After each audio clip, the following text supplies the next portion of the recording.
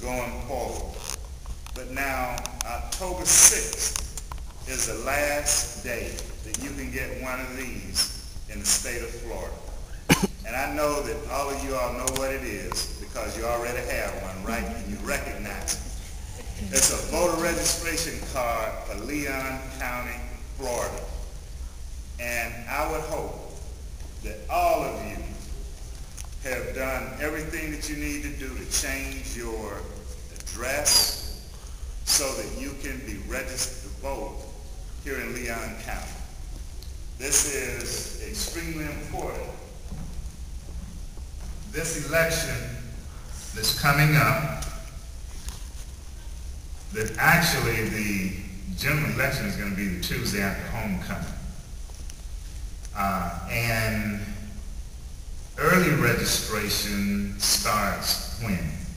October 20th. Is it October 20th? Yeah.